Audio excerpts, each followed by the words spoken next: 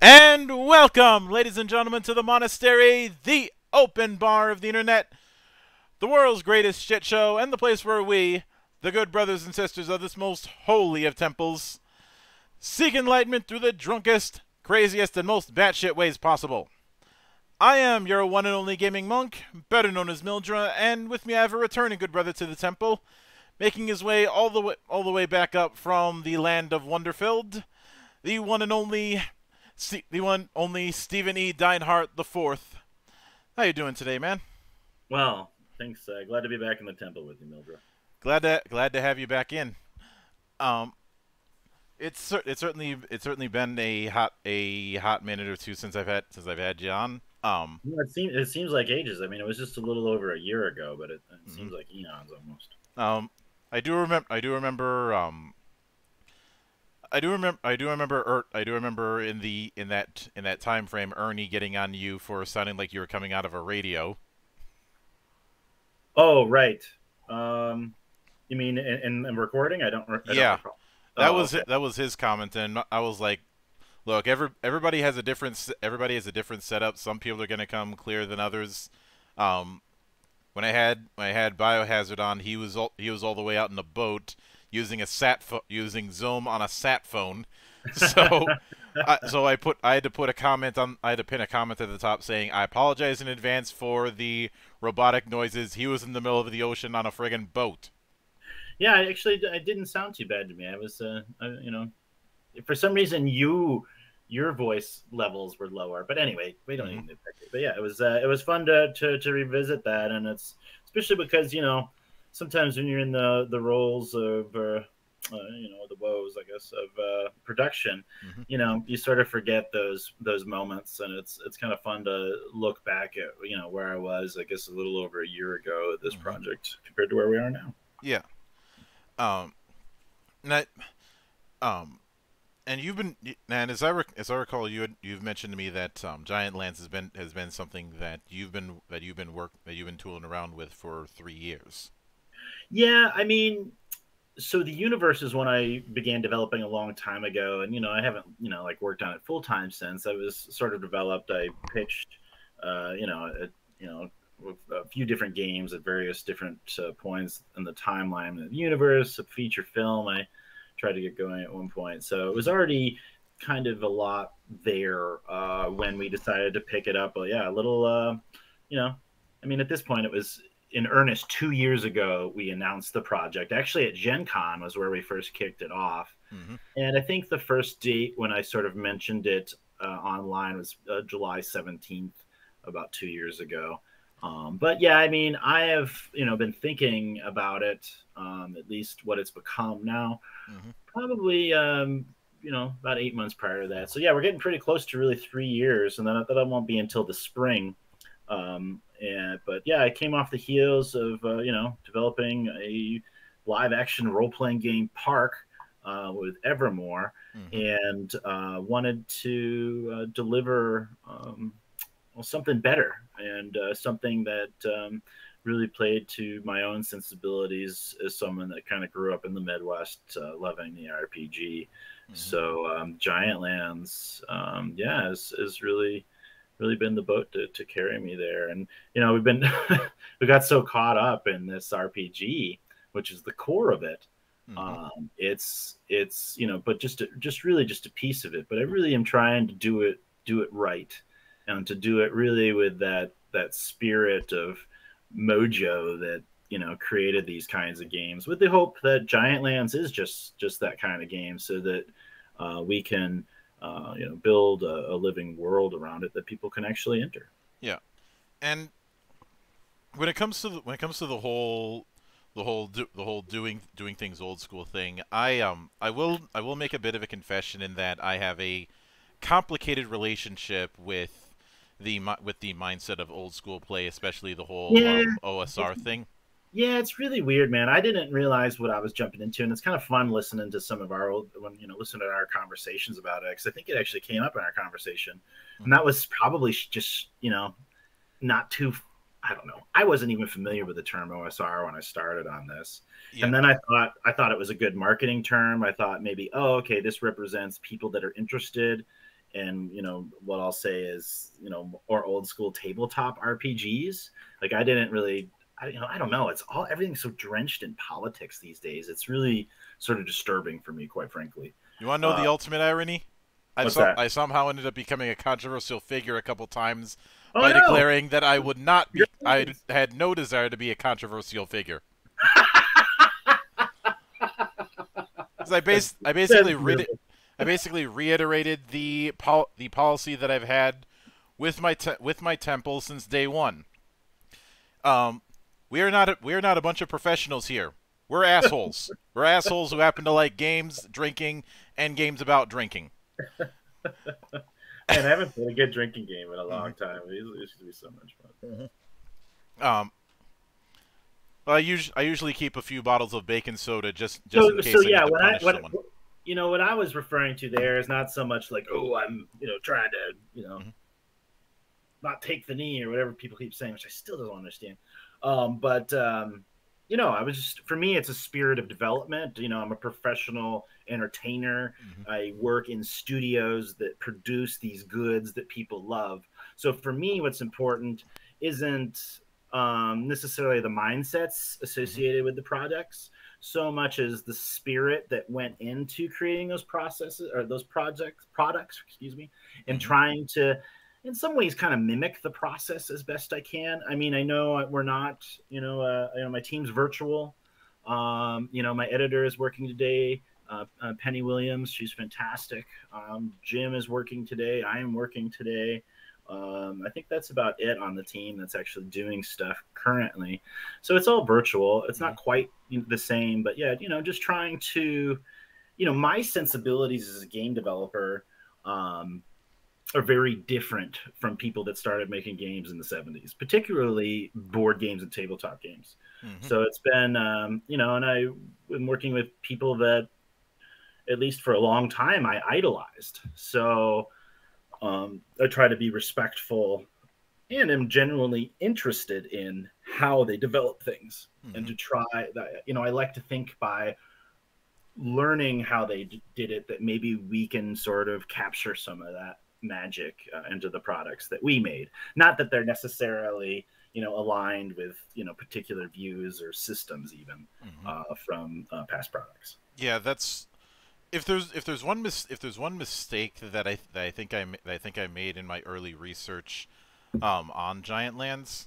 It was associating it on some level as a spiritual successor / retro clone of Gamma World. And while there's certain overlaps, if you were to put the two of them on a Venn diagram, I get the feeling that as time has gone on and the project has gained more and more of its footing, it started to it may have the Gamma World may have been the inspiration, but it hasn't been solely leaning that way with time. Well, I mean, Gamma World was the inspiration for me in the 80s.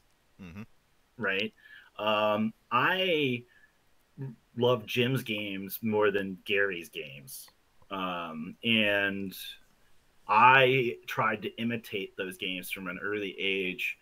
I don't have too much left but a character sheet. I'm not sure who played with me. But there was a game that I created that was my own version of Gamma World when I was probably, 11 or 12, that I ran with my friends. And it was very similar. It has some themes that are sort of closer related to Giantlands. But yeah, it's very much inspired out of that. So it's, I like to think that it's still has some of that Gamma World essence in it, and particularly because Jim is designing so much and we've been trying to bring some of that love. I really wish Kim, my initial advisor on the project, who did so much great work in the Gamma universe, was still around to assist us.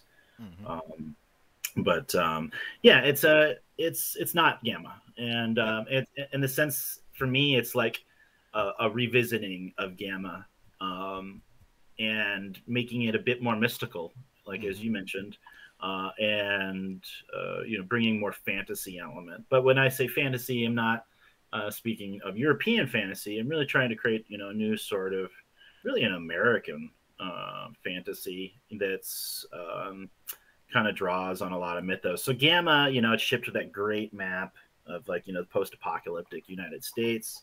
So, fans will be happy when they receive, a box with a map, which we haven't announced, which I'm mentioning here, I guess, that'll ship in the box that, is reminiscent of that. Mm-hmm. But it is a different world than Gamma. More, I would say the one of the biggest things for me, although there's all kinds of elements we could look at, is that it's not a post-nuclear Holocaust game. So, I grew up loving all that stuff, but that's just not part of the mythology here. Interestingly enough, though, it's in some ways, although now it seems like, hey, they're just following the pandemic, probably. It was all about Mother Nature sort of rising up against humanity for treating the earth like crap and throwing our civilization to waste and sort of, just like an Etch-a-Sketch, and all bets are off. And all these forces from around the multiverse really are trying to take Earth back for their own sake. And so it's sort of up to us or up to players to determine the course of where that goes. So, yeah, I mean, there's some influences, but I would say that it's also influenced by a range of material. I mean, I've really tried to go back and look at the stuff that influenced James and the like. I mean, if you ever go back at the old TSR stuff, they always come with these great lists of books you should read, right? Yeah, the old Appendix N thing. Yeah, if you want more stuff like this, go check it out. And so I tried to look at a lot of that material and really try to understand, the I don't know, the culture, I guess, that was there at the time that brought them to make this sort of game. And a big part for me that I think I like about it is that it's not a different place. It's here in the future, but we're not talking about a different universe. We're not talking about some distant past that may or may not have existed. I'm proposing that the future could be more magical, and that you can be anyone you want there. And so let's figure out what we're going to do when none of these systems work anymore, because we can see right now a lot of them are failing for us, and it's clear as a species we're going to need to rethink a lot about how we coexist. Now, one of the things you touched on something that I find kind of interesting, and that is the fact that you're going with essentially a magical apocalypse, which even with the amount of stuff that I've gone through in my library is not a road that's very often traveled. I think I've only seen that done maybe four or so times. Putting aside that the fact that most apocalyptic fiction that I have, whether it be RPGs or otherwise, is squarely in science fiction. But yeah, it's science fiction. It's usually driven out of sort of sci-fi devices, again, whether it's the nuclear bomb. There was other projects I did in the past that tried to make it more science-based, like the polar the magnetic poles shift and all this stuff. And but yeah, I mean, for me, mysticism is important, and it's something that I all my life have been able to sort of express, to be honest. And I like the idea of having a space where it's safe to express and explore those things. Well, you're in good company as far as being a game designer exploring mysticism, since since Stafford wasn't too far off on that front, since he was a full-on shaman. Right.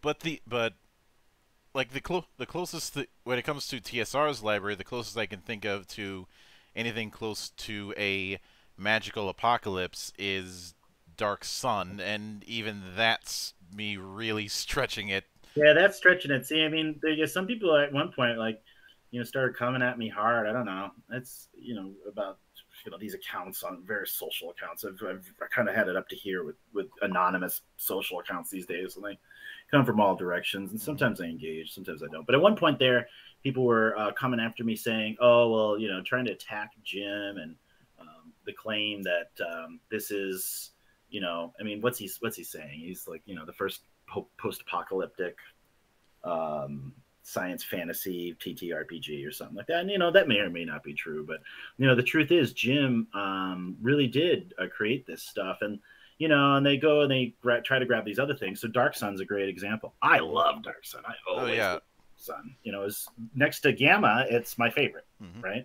So there's definitely Dark Sun influences in here.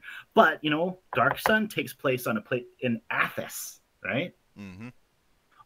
And as far as I recall, it has nothing to do with our timeline as well, right? I mean, it's a totally different universe, which is great. It's cool.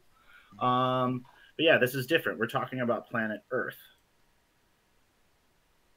Now, given that, that brings one obvious question that I have. That's kind of a bit of an elephant in the room sitting on my couch. I really need to do something about that.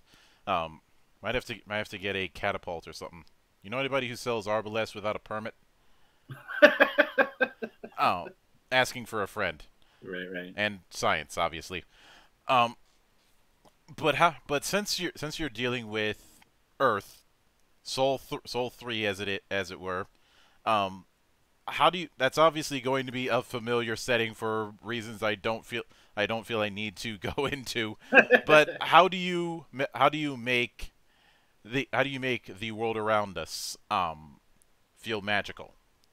Well, I think it is magical. I mean, that's sort of the whole premise of the name of my company, even Wonder Filled. And after, particularly previously in, different incarnations I've had over this lifetime, I focused purely on digital and would be making virtual experiences. And in recent years, I've gone from making mixed reality experiences to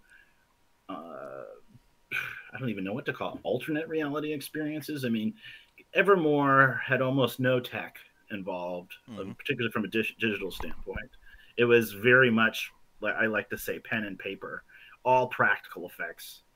And what I get so disheartened by these days is how little magic so many people seem to see in the world. And so many things have kind of become cold and lost mystery. But I know that mystery still exists inside us, and we have a real need for it.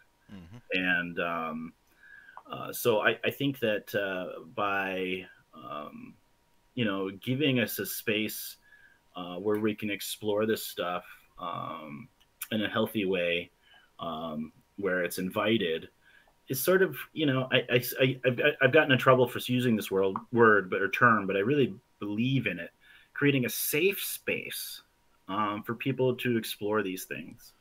I think RPGs were always a safe space for me and my friends. And I'm talking from like in elementary school. We were a bunch of outcasts and nerds at an after school program that when all the other kids would go outside to like run around on the playground, we'd sit in a room and look at books, right? And roll dice. And we did that because we felt safe there, because we felt like we weren't going to get attacked by the other kids. And when we went to that space, we spoke a special language, really, that only our friends spoke. Yeah. And that was the language of the RPG, right? And there in the RPG, we could be different people. We could do things other people said we couldn't do. So I really believe in that idea that it is a safe space. So I want to create a space where it's safe to explore these things. And people can say, yeah, I am a mystical being, right? And it's not necessarily attached to any particular dogma. I'm not a big fan of dogma. I think it's fun to play with dogma. I invite people to kind of, my hope really is that people look at themselves and, who they are, not only in the contemporary, but what they've come from. You know, we're all built on the backs of so many thousands of individuals that have died before us. And I think we owe it to them to make the future a better place, as well as to, you know, our children, our children's children, and all that jazz. Oh. So, you know, I'd love people to bring their own mythos into this world and to explore them and remix them. Because I think as we move forward as a species, we're really going to need these things again. And, you know, science is always kind of coming back to this idea, whether it's the God particle or whatever it is. And, you know, I don't want to be evangelical. But yeah, I like the idea that the world is more magical, and showing it to people, helping them to see that. And I know that, you know, forgive me, I've kind of meandered on this response, but I am a magic maker, and I know how to reveal that to people sometimes. It takes a lot of work. And I don't get a lot of credit for it sometimes, because when people experience my things, they don't necessarily relate it to me. But I can see it. And when I take witness to it and I can see that transformation, just from even something simple, from someone that didn't have a smile is now smiling and engaged with the world. That's huge. That makes me feel happy. There's this moment, I think, I don't know, maybe we talked about it in our previous show. One of my most important moments as a game designer and as a creator was this time when a family came to Evermore Park, and on entry, they're all kind of given these sort of character sheets where they're supposed to sort of figure out who they're going to be for that day. And, you know, they get this sort of welcome call as they kind of step through the portal and into Evermore. And these character sheets we call passports. But anyway, this little girl got it, and it's all kind of pen and paper. You're just sort of supposed to fill it out on the spot. Not a lot of rules, just more of a mental exercise. And she understood right away. And I could tell by this, she just kind of became alive all of a sudden and knew in that moment she could be whoever she wanted. And she went right to it and was asking people, oh, who are we going to be? What do you want to be? What are we going to do? And that made me cry, frankly, because, you know, that's what I'm looking for. That's magical. So many people, you know, I still remember a talk I used to give when I was a professor. I don't know how much there is anymore, but remember that whole, like, I'm bad at life meme thing? And somewhat. People were really focused on, oh, well, it's this, you sort of see it now with the metaverse, you know, oh, I'm a better person there, or, you know, I have more effect there, or, you know, my agency is sort of what they're saying is more deep in these virtual worlds than they are in real life. So I want to help people find agency in real life. And I really believe that RPGs help me to find agency in my own. And, you know, it's funny when you mentioned the whole thing with the group of nerds that you're in. Something that there's one thing that I've said off and on, especially with one of my monikers being a tabletop punk, is the fact that I think it's a bit contradictory for people to want to be nerds while at the same time wanting some sort of conformity or some sort of acceptance from the outside.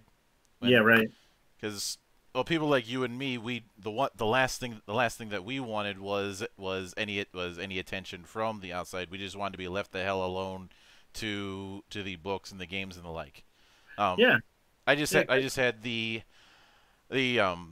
roll of the dice genetically that I was taller than everybody else, so I ended up playing double duty as one of the nerds at the table and also the enforcer at the table. Right. And yeah, I've been clear about the fact that I dabbled in both sports and in nerddom because I think we all did back in the day. I mean, I used to play them all, man. So.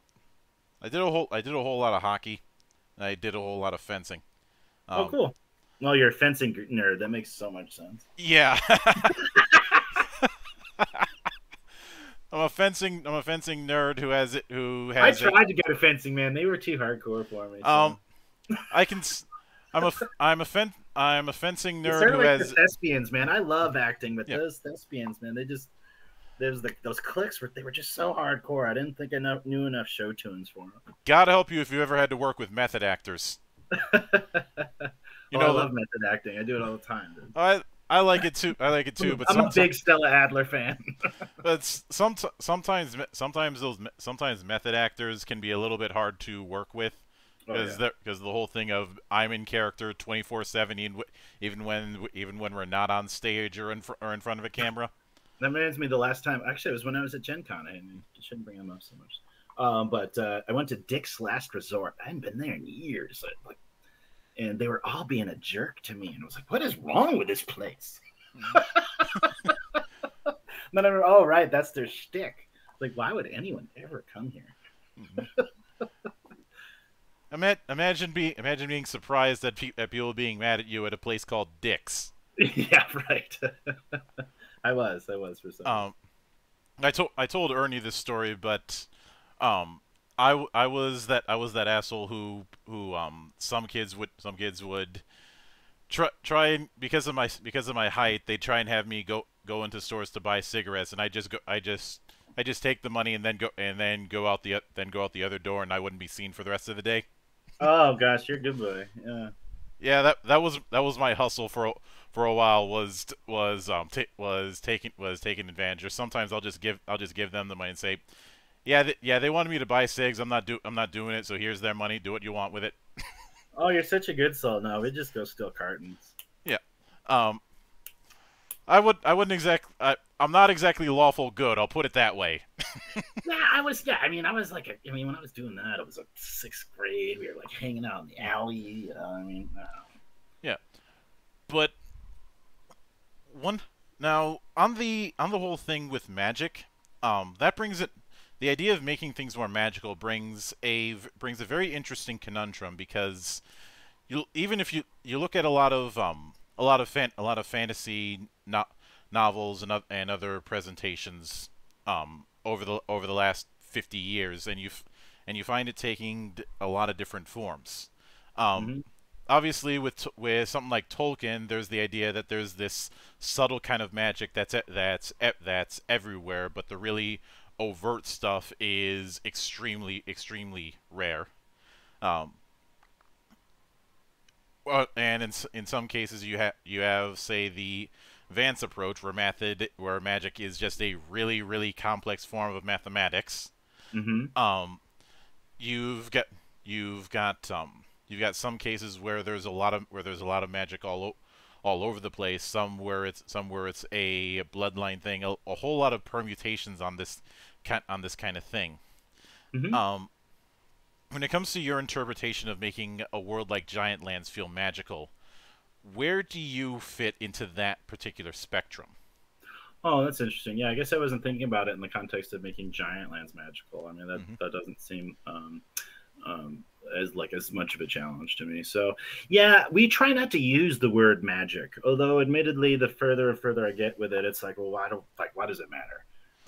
Just use it with a K. That's what. Well, and that's really a big part of the sort of magic that I'm interested in here. And I think that in some ways that I like to think that we're teaching it.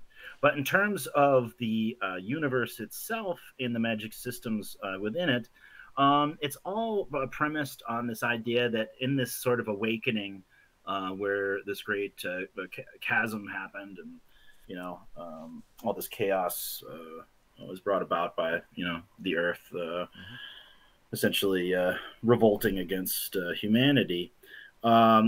Ley lines, which is an old idea that are all over the world, kind of reemerge, and they're like great rivers of energy, and there's different types of ley energy, all sorts.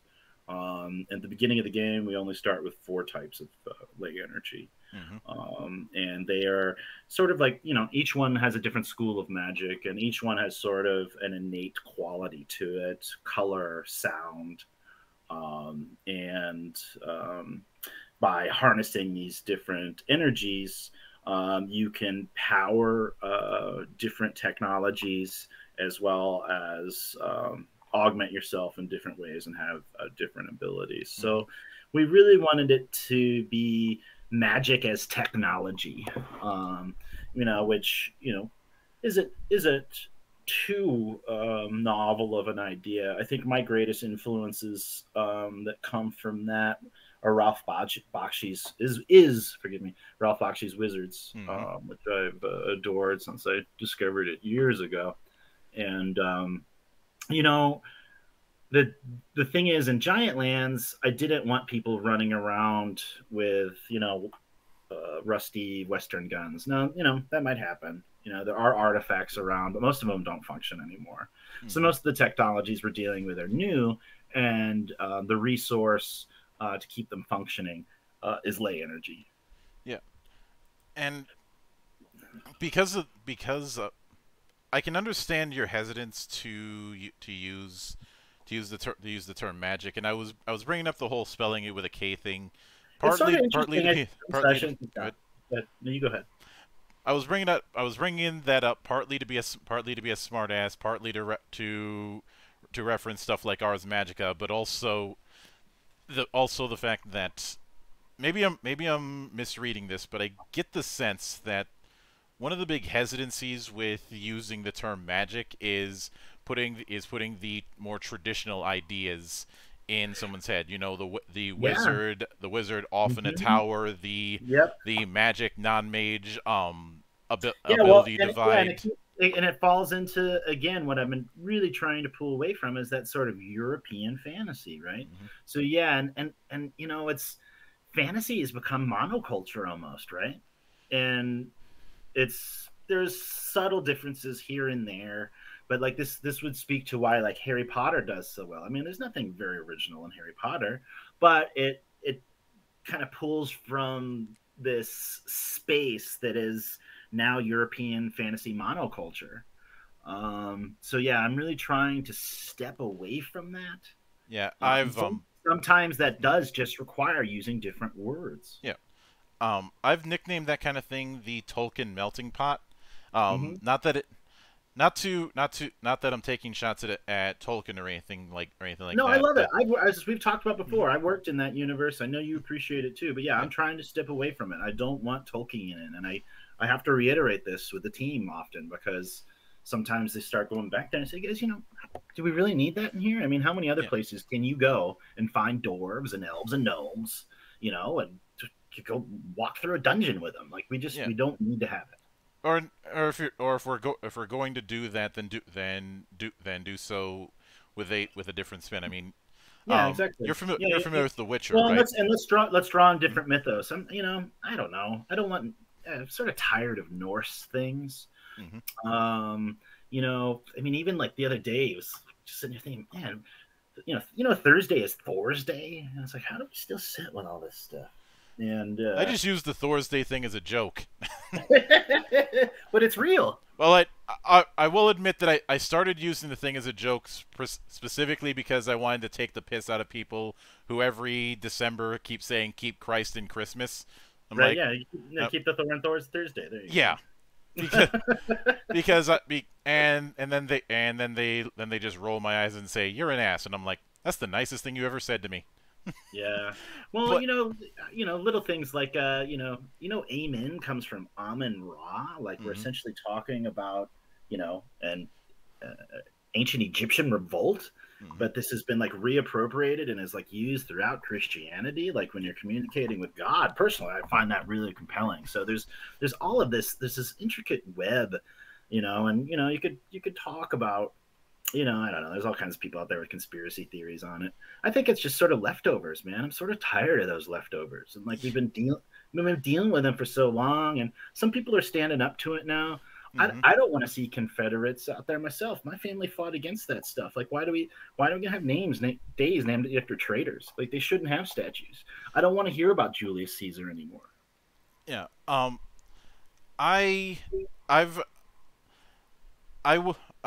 What I do find interesting when you mention that is certain motifs I've seen in the last few years regarding fantasy. That's for a second ago I brought up The Witcher, which while it may use familiar names. It's very very Eastern Europe, which I think has helped it establish its own footprint.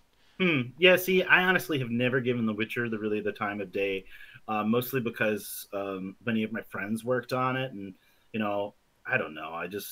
It's a terrible thing, but I don't play games like that generally unless people pay me or I'm doing it for research. So I haven't looked at it. I wasn't talking about the games.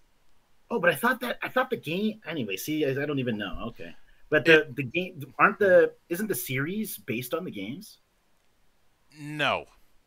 Oh, well, there you go. Before there were the games, it was a book series in Poland.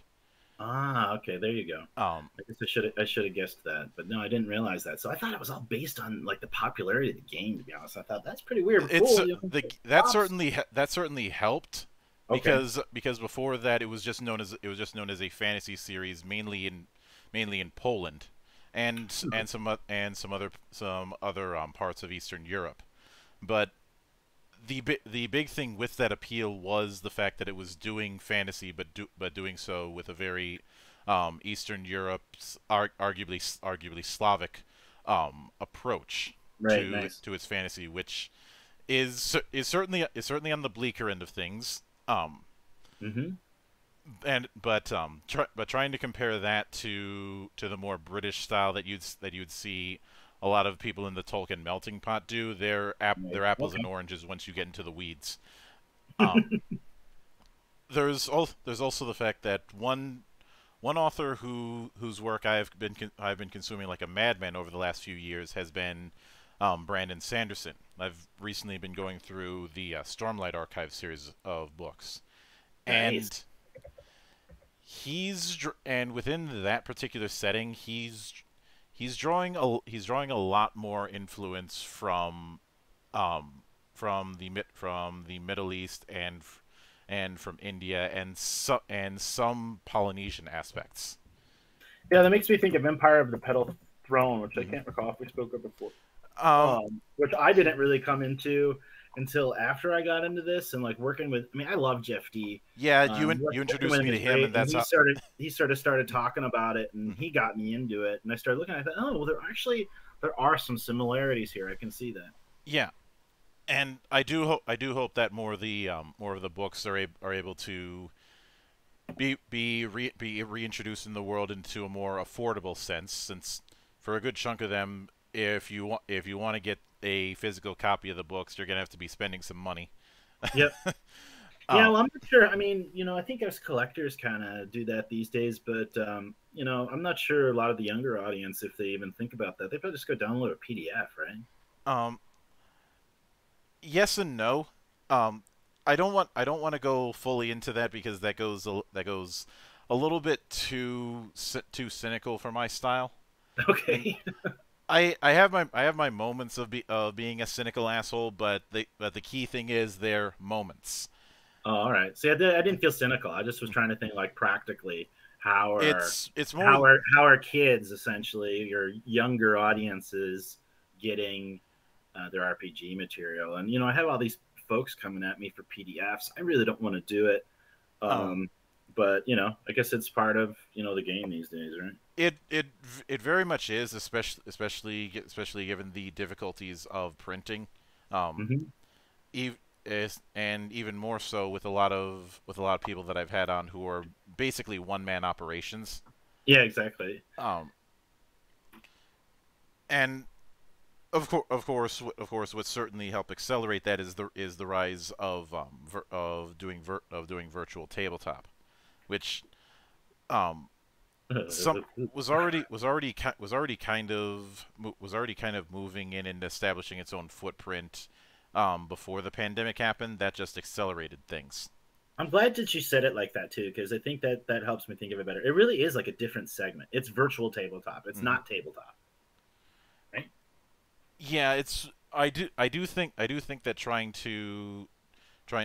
there are certain advantages and disadvantages that both have, Yeah, and exactly. it's Yeah. and from my own experience, it's more of a practicality thing, so that I can help teach people Mhm. outside my own particular area, and I don't have to jump around because I don't have that kind of flight money. Yeah, exactly. Yeah, or and then for us older players, we don't have our friends in the hood or whatever it is, and everybody has such a hard time getting together, and we're all so connected on the internet anyway, right? Mm-hmm. But give now I'm sorry, I didn't mean to derail you there. no worries. I never go into these kind of shows with any sort of real plan. It's just a case of here's the outline, let's see where things go. But I'm glad you have an outline. what? Well, calling it an outline is a bit generous. It's really a series of bullet points in my head. Oh, there you go. Okay, cool.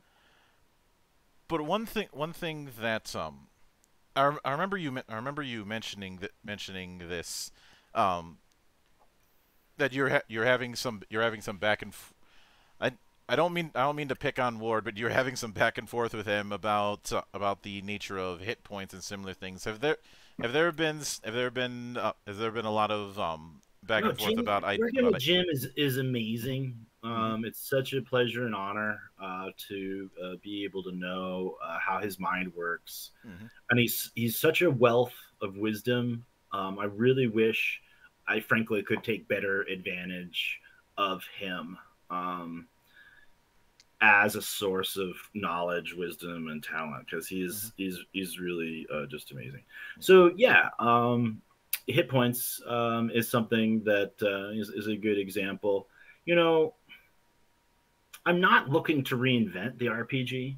I don't want to change it too much, but I have different considerations for this one, and mostly because not only do I honestly want it to be different. I want it to feel like a really solid traditional RPG. It's something else, particularly because I want people to dress up and run around eventually, right?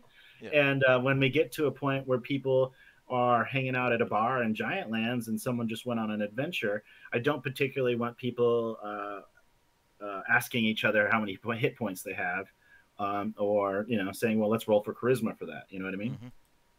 And LARPs have looked at this a lot. I don't use the term LARP a lot myself, as I often say to people, because that's a very particular form of game to some folks, Mm-hmm. and they have interesting ways of dealing with things, and depending on the situation.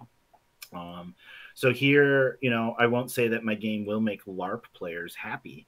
It really is something that we're trying to do differently, with the goal of having space that you can enter and exist for a little while in character in Giantlands. Mm-hmm. Now, with that kind of thing in mind, based on that, would it be fair to say that you're not trying to reinvent the wheel, but you're trying to dissuade certain bad habits in Yeah. In RPG design. So I'd like to run through some. I don't know if I'll agree with you on bad habits, but I don't know what you mean by that. But okay. Well, I'd like to play a bit. I'd like to play a bit of word association with Okay. with certain concepts that depending on the game and especially some games more than others. Mm-hmm. There's this idea that you have to have these things. Right. Um, if you don't mind. Mm-hmm. Yeah, go for it. Sounds fun. So I'll start out with an easy one. Classes. No, I mean, I guess we're supposed to be doing. I was just gonna do a random free word association, which my brain does that too easily. Mm-hmm. No, we don't have classes. We have professions. So no, I don't like the word class. I also don't really like the class system as it exists in most RPGs. So no, players can pursue professions. Mm-hmm. Should I say player characters can pursue professions? Yeah.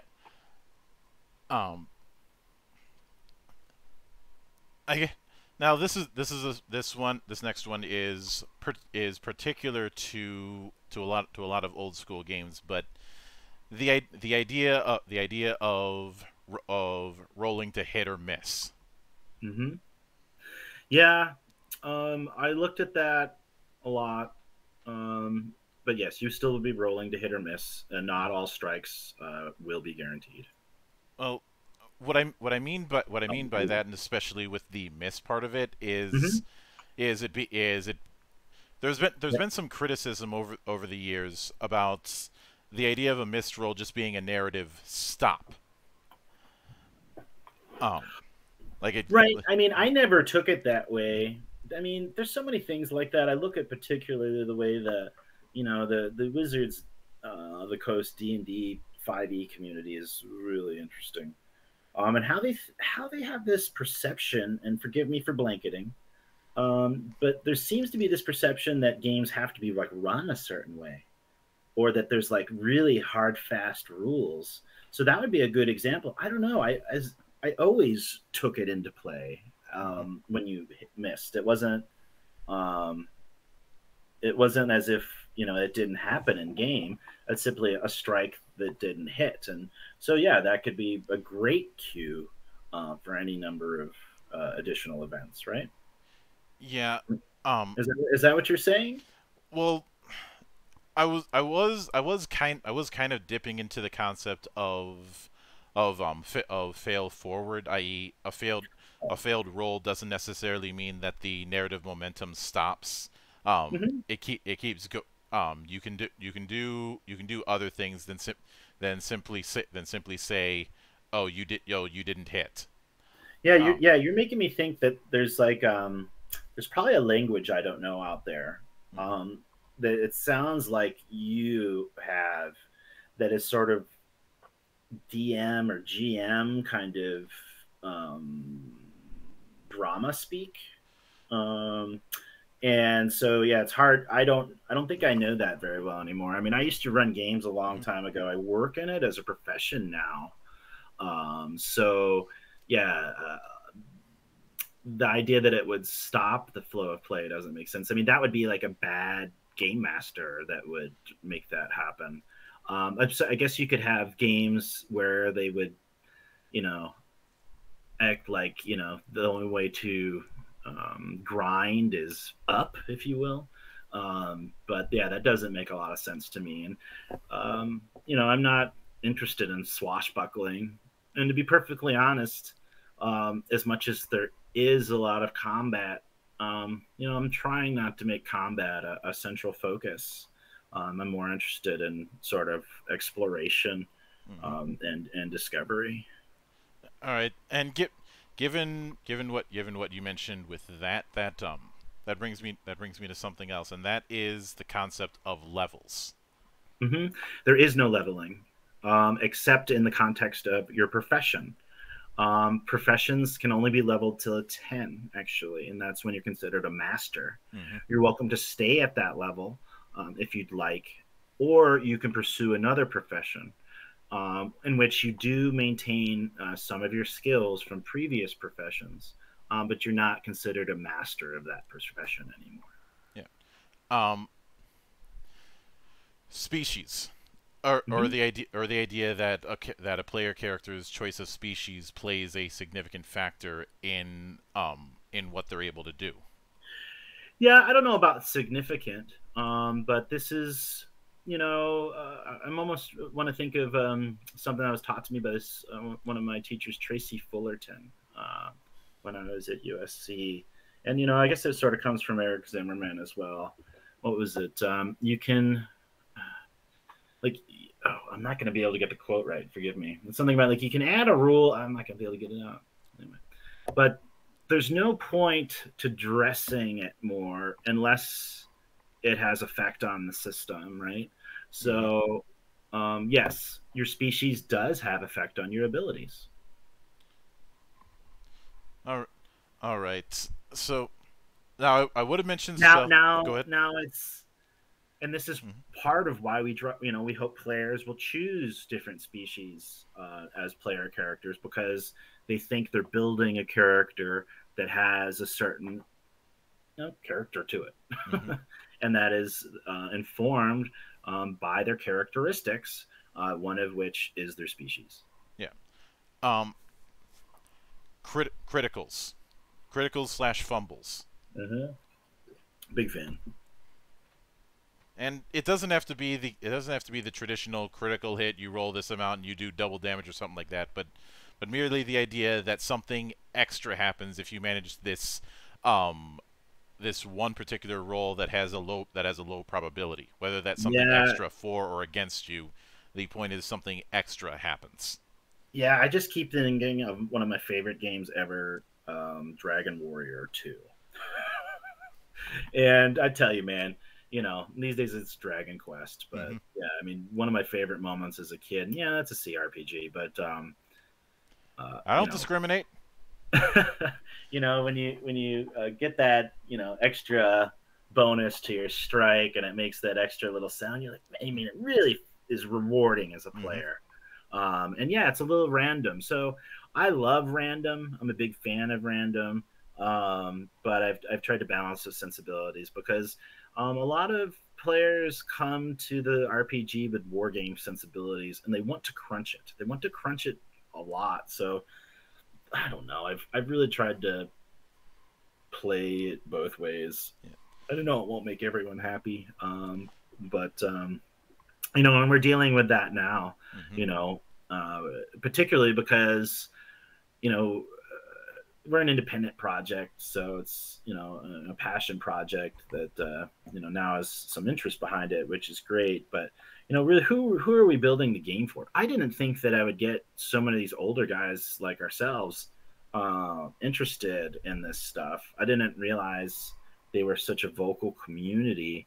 I really hope that it gets to some kids out there. I hope some kids love this stuff. So, but where I've had to go in the course of product development is really try to make them all happy, and in some ways I'm trying to please that inner child within us, and hoping that that is the same as contemporary kids. Because at the end of the day, I want this to be something that like my son likes to play with his friends, really. They're all, just finishing elementary school at the beginning of junior high, same age when I fell in love with this stuff. And, and that's first and foremost the audience that I'm aiming at. So, we're working through those things right now. Some places, there's a little too much math still happening. We've tried to reduce that, to make it something that people are comfortable with.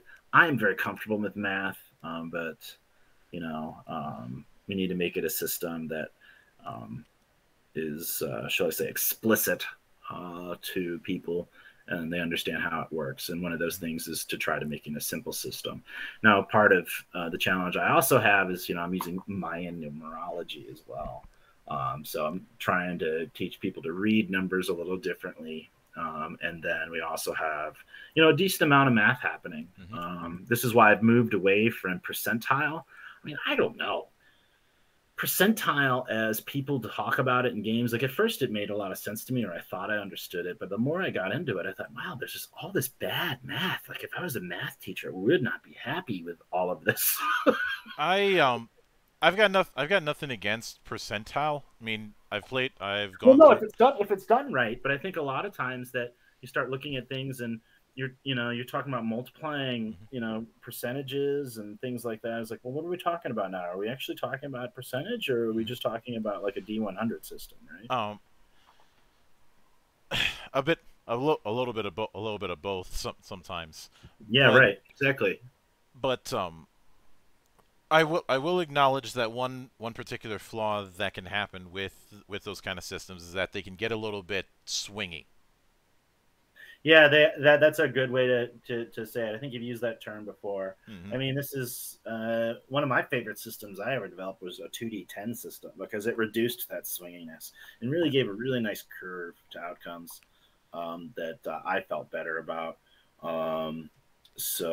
Yeah, we've got a great editor on it now, and what's nice about working with a classic, game editor that's done work with White Wolf and TSR and all these folks, and more, is they come to the material not just as sort of a kind of a traditional literary editor, but she's really looking at the game systems too. So we're like we're in the roles. I keep saying that. in the you know in the trenches of really kind of wrestling this stuff out to nail it down now. So it's good. It's exciting. So one of my big things is, man, I don't know, man. Like, what's an RPG without a D20? You know what I mean? A lot of them. Yeah, a lot of them. But like, I tell you, one of my favorite things that I've experienced over this, because I sort of got over it, was hanging out with Ernie playing his Hobby Shop Dungeon. He just had so many dice, and I remembered how much I loved having all kinds of dice. And sometimes it's fun to bring out that D4. Yeah. Although one of my roommates did not like me using D4s in an act of revenge once. Oh no. Because he had You mean in like real life? Oh yeah. They are sort of like tax. Well, yeah. That brings me to exactly what happened, because he decided to have my stock of skier that I had been saving for my lunches, and I ended up turning the kitchen floor into a minefield by just laying down about 100 D4s. So imagine walking on that at 6 in the morning when they're all white D4s with black numbers, and the kitchen floor has white tiles. Like, you're not gonna steal from me again, are you? Right. Sounds like it worked, I guess. Oh, I'm of the opinion that if I really want to send a message to not do something, it should be sent in the most vile, painful, ridiculous method possible. So the mere thought of trying that stunt again is too much to take. In the case of cheaters at my table, that's why I have the pane glass or the bottle of bacon soda. It's like, if you get caught cheating, you've got to drink. Right. Bacon soda, for the record, is absolutely horrid. I don't know, man. I grew up drinking it for antacids. So. Well, it tastes like carbonated bacon grease. I'll put it that way. That's gross. It's definitely not a good flavor, but it's giving me some relief sometimes. Yeah, but one other thing that I'm curious about in your design space is the concept, and you've kind of mentioned this. You kind of went into this when it came to leveling professions, but the idea of horizontal versus vertical development. How do you feel about? Do you need me to clarify what I mean by that, or could you tell me how you? No, go ahead. I think I know what you're aiming at, but no. A lot of leveling, a lot of systems that have an outright leveling setup have a very vertical development setup. The idea is you have a set of things at the start, and you are getting better and better at those set things as you quote unquote level up. Whether that's the actual term, it doesn't whether the game actually has a leveling system in that sense or not. Horizontal development is your advancement is you getting a wider pool of things you can do. And some games go something like say D&D is very much a vertical development setup. No, I understand where we are now. Whereas I thought that's what you're getting at. So, I mean, when I think of the vertical, I think of the grind, and I really don't want the grind in this game, and I'm not very interested in it. The grind isn't really a factor of horizontal versus vertical. It's more about what you're getting out of the development. Okay. So yeah, I mean, I would say that for the model as presented, yeah, it's much more horizontal than vertical. So given that, would it be fair of me to say that when it comes to professions, somebody who you could have two people who start at the same profession I'm just going to use first rank instead of first level because Mhm. connotations. But by the time they're at 10th, they may end up having taken different paths and have different pools of what they can do. Oh yeah, absolutely.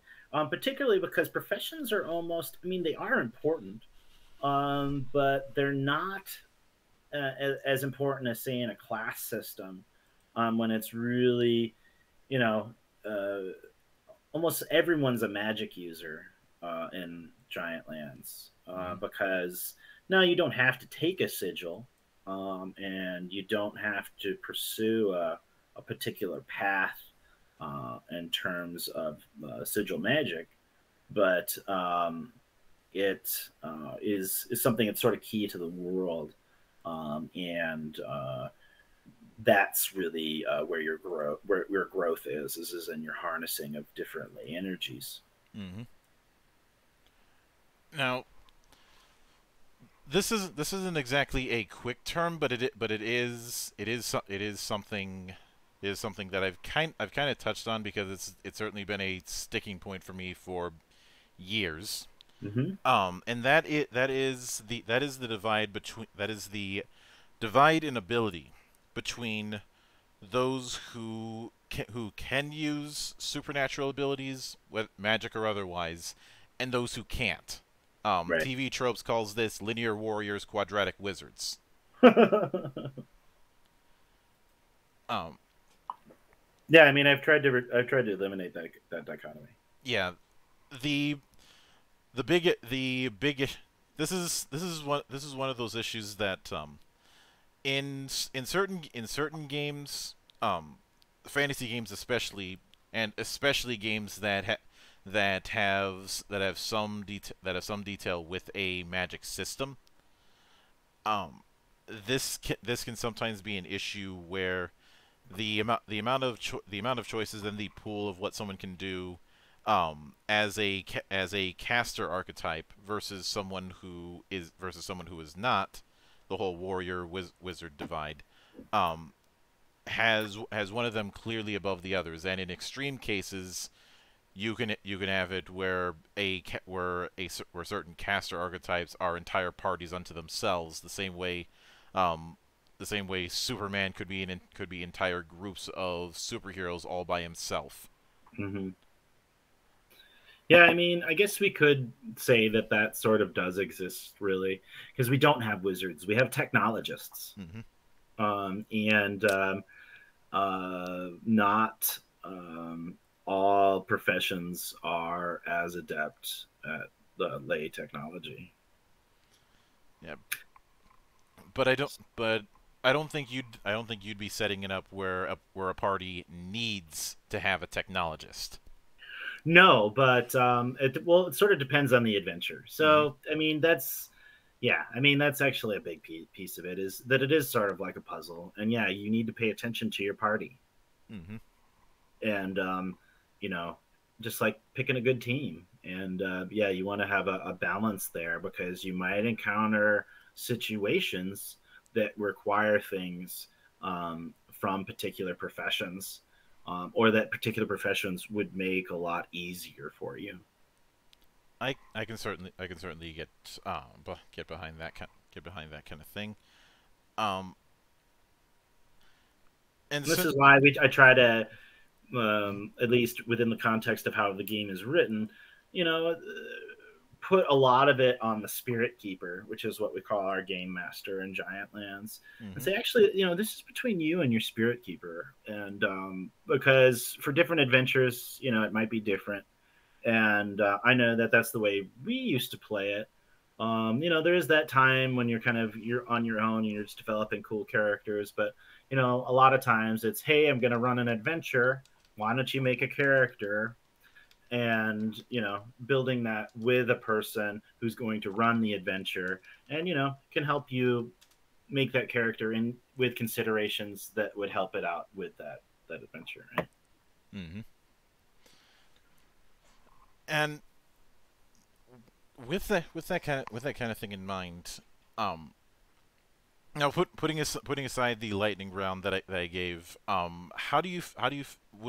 given the fact that you're trying to emphasize exploration more than combat, um, would it be fair to say that Giantlands is a game that favors, or at least not favors, but supports hex crawling, like hex crawl style play? Yeah, for sure.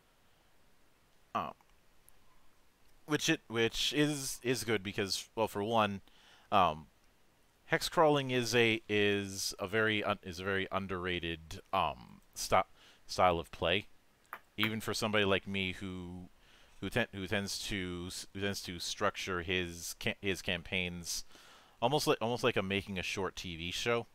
Not in the sense of giving everybody a script or anything like that, but having a 3-act structure in how I do it. Yeah, it's great. So, I mean, yeah, it ships with a hex map. Mm-hmm. One of the big influences for this are hex maps. I mean, I have some of the original Gamma World hex maps in my possession now, which is sort of crazy. Made by Kimber Eastland, my advisor, my late advisor. And yeah, so one of the fun things is we do have different styles of terrain, and you encounter different sorts of creatures in different terrain.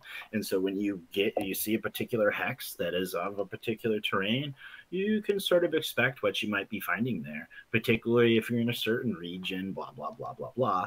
And a lot of that comes from these cool flow charts that players from Jim's material might be familiar with. So yeah, I mean, there's a system in there for both players to help understand where they are, and for the game master to help run it as a believable world.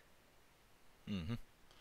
It's a lot of it for me comes out of my training and production design from cinema, really. And this is what I do a lot of times in video games, although I do it from a storytelling perspective. So how do you design a whole production to have audio, visual cues that build a language that communicates with your audience, so that, you know, this is a bad example because it's so cliche, but when you see a red light, you know, and you could redefine it for your production. It doesn't have to mean that you're safe, right? It could mean that you're in danger because suddenly there's a saturation of red light, right? And this is a device that we see used a lot in games, in various games. Or suddenly there's a blue friendly light, right? And this eventually, in the context of a particular experience, builds a language so that people that are familiar with it will start to ingest those cues, and they might not do it consciously, which is so remarkable about this witchcraft.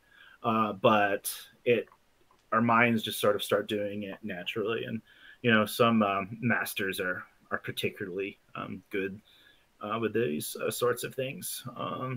You know, for some reason, the use of the color red in the film The Machinist is popping out to me right now.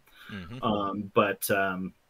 Yeah, so you can create a language that informs players as well of things like stats, force quality, area effects, the same kind of things we sort of had to start doing when we started making, you know, like real-time strategy games and stuff. And, you know, as games become more visceral, I think, at least in video games, you know, we have to kind of make these things, you know, the fog of war and things of these nature that end up actually becoming devices that communicate very sort of gamey concepts to our players without us having to say, hey, he's got this many hit points, or look, he's prone, you know, or well, obviously he's fucking prone. Right? Yeah. And with all that in mind, to kind of wrap everything together in a neat little bow, do you have any plans to put out, say a quick start or a system preview or something similar in the coming year? Yeah, absolutely. So, you know, it's so hard. You know, although we've gotten a lot of visibility, we're still very much an independent project, right? Mm-hmm. and trying to find that balance between, hey, we don't want to give our game away, versus, hey, we also want people to get interested in it is hard. So where we are right now is the idea is I'll probably be giving away a free adventure that Jim's developed that we've run at some conventions. That'll probably be a free downloadable for people, as well as character sheets and some basic rules so they can get started. All right, and I'll do you, are you thinking of doing that sometime around Free RPG Day or Gen Con or something like that?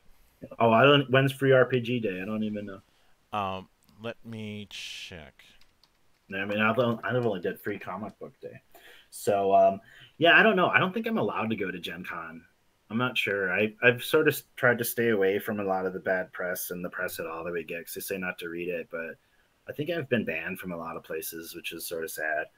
But, you know, it'll get fixed in time. I'm not sure if they really banned me or Giantlands or just TSR. I'm not real sure. So I'm not sure if I'll ever be back to Gen Con, to be perfectly honest. Yeah,